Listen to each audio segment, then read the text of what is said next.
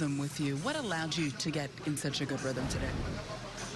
He was a big part of it for sure. You know, he put something down, I went with it, and that's I think that's, when you talk about rhythm, that helps create that for sure. And just you know, after the rain out, I had a few extra days to kind of work on some stuff and iron some things out, and I think we did a good job with that. And you know, I just try to take it into the game and just trust it, and you know, continue to trust it. He had mentioned that you and Larry had worked on your windup a little bit. What exactly did you guys tweak, and how did that translate on the mound today? It was the rhythm. It was rhythm. It was excuse me. It was rhythm. Definitely when you're you know, staying back over the rubber. You know, I'm pretty quick to the plate a lot of times, and you know, just trusting that, you know, you don't have to. You're quick enough. You don't have to be any quicker, especially runners on base. But even from the windup, just stay on top of the rubber and deliver the pitch.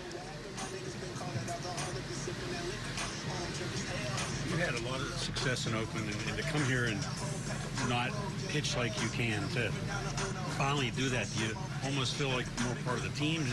What's that feeling like, just to go from pitching, like showing them how good you can be? I felt a part of this team the whole season. Just because you go through a struggle doesn't mean you're not a part of the team. So I think that's kind of ridiculous. But no, I mean, I feel good. I mean, we want to continue to win series, and that's what we accomplished today. And you know, we'll get on the plane and head to Texas and try to win another one. Sonny, is it meaningful for you that you do get through 8 economically, your longest start of the year? Yeah, it was. Especially, you know, the Sunday day games. You never know what kind of shape you're in. But it was big. I mean, I really wanted to get that last out in the 8th without giving up the run. But, you know, the walk and then the single up the middle. But, you know, thankfully we were able to bear down and strike out Soler there, because that's something that could have escalated, and, you know, glad that it didn't. You feel like this is something you can really build off of? Yeah, I mean, I felt good my last 4 or 5 times out. I mean, I know the results weren't great my last start, but at the same time, I felt good, and I felt like I threw the ball okay, just gave up some homers. And, you know, I feel really good, especially moving forward.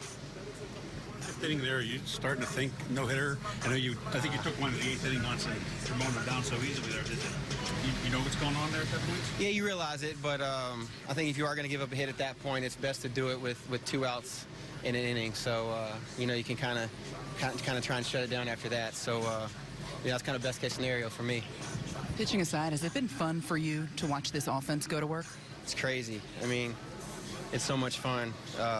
You know, it's at the point we kind of just, I mean, it's expected every day, and that's you know, that's to do what we've been doing is a lot of expectations, and you know, the way this offense just continues to carry it out is overly impressive, and really fun to watch. So many first pitch strikes that for those of us that are watching upstairs, it seemed like the game was really clicking along. Did it seem like that to you?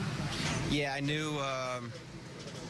You know, I wanted to attack, and that was, I mean, that's huge. Anytime I'm getting ahead in the count and feeling confident where I'm putting the baseball, you know, I feel really good about the results. Well, Sonny could do about anything he wanted to. Take a look at what he threw today. The fastballs, probably more 2-seamers and 4-seamers, I would say, over that, but averaging about 93 miles per hour.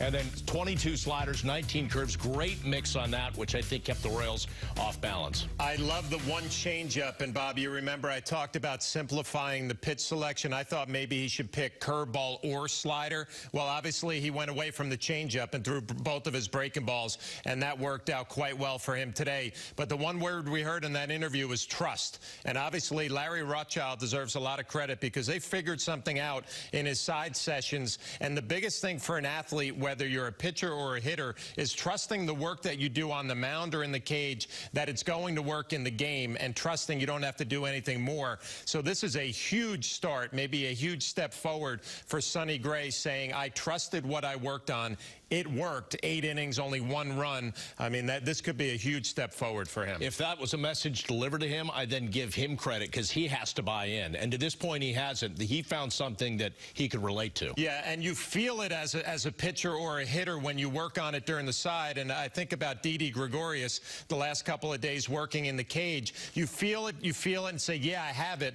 But it's a big difference taking it into a ball game and trusting that it's going to happen. So that's why I get to this point about Sonny Gray. When you trust it and it shows up and all of a sudden the confidence is there, it could be a big step forward for him. You hope he can back it up in his next start. All right.